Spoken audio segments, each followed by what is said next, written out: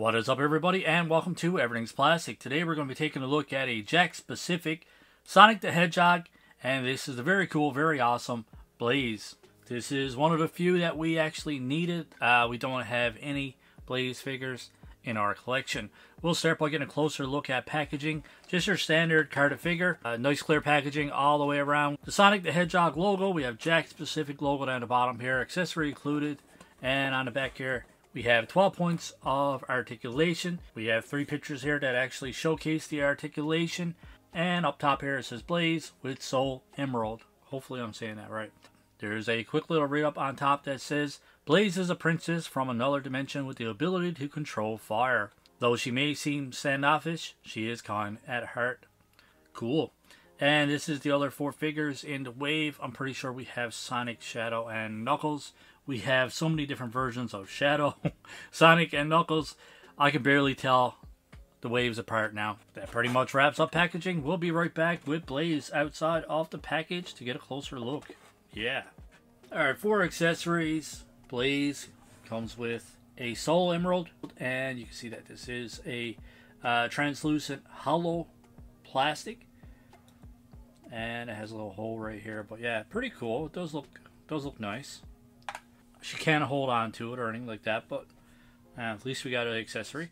Really like her eyes. I like how it's painted. We have eyelashes coming out here. Our ears are painted decent. We have this little red spot on top of her forehead. Like I said, I'm not really up on this character. Her mouth, nose, all that stuff is painted. We have a band going around her hair. This is painted pretty decent. Actually, 2 different pieces of plastic. So the body is painted nice as well. There's a little tiny defect in the mold right here. You can see that the plastic is kind of chipped and discolored. Other than that, lower body looks good. Paint application on the shoes are decent, not perfect. We do have some pink paint right here is not covered all the way, so we do have white trim going around here. Bottom boots are painted decent. Not a bad looking Blaze figure. Overall appearance of this one is pretty decent. Overall, cute little tail. I like it.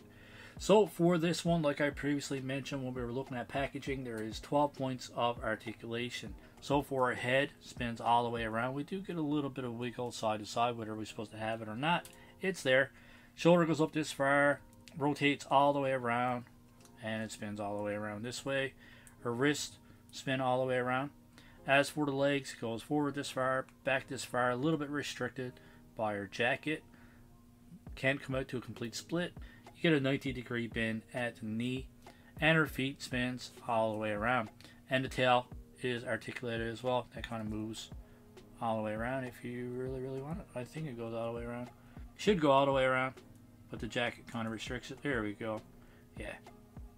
Cool. Whatever way you want to have it. This way kind of looks more natural in my personal opinion.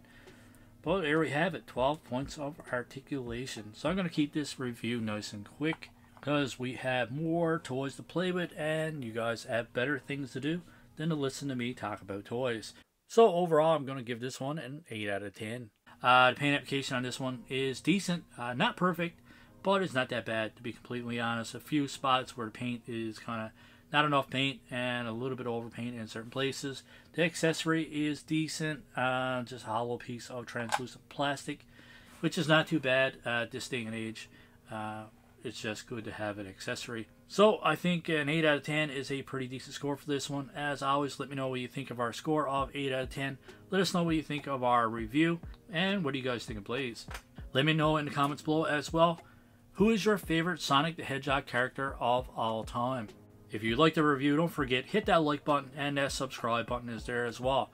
If you guys want to support the channel, we do have a channel membership. We do have a Patreon and a merchandise store as well. All the links are in the description below. As always, my friends, we hope you enjoyed this review and we hope you enjoy the rest of your day. Keep collecting, stay safe, go buy some toys.